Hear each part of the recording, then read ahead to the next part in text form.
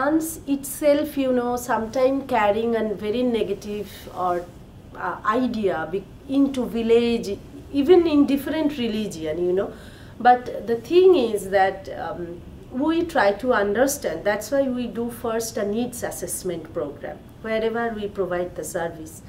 Then we give a orientation that what is this program. So we are not coming for teaching dance. So this is a process. So it's a tool. So dance movement therapy process. Through these people, come into a change. So it brings a change. So that's we have to first, see it, and especially when we go to the village, because either people think dance means a high classical background like either Mallika Sarabhai, or it is a kind of cabaret, nothing in the between. So that's how we try to do this all kind of needs assessment according to the session plan. We talk with the community, we give a orientation program, we show some video images. These girls speak about that, what is that, and then we explore. So now it's initially when we started it was a big problem to understand, but now we are partnering with 30 organizations in different area in South Asia. So that's really helps to advocate that this is a process for social change. In my organization, some Muslim girls working, and they are taking their leadership role in their community.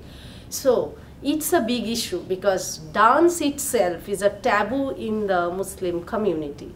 And so when they were started and came into our training of the trainer program, so their community made lots of going against them. So 3 and 4 of them also leave our training of the trainer program, but the 5 of them still do it, and 2 of them joined with us as a trainer of the Kolkata Sanved. So now the thing is that the way they leading their life, that bring a big change into their community.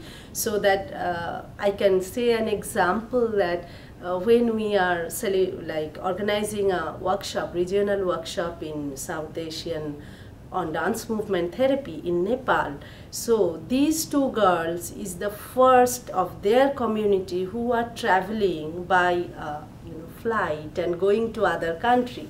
So that's make a big change into their community, that this is dance is not for exploiting or cabaret or that kind of, but this is a kind of program which is for social change, for recover, for healing, for the people.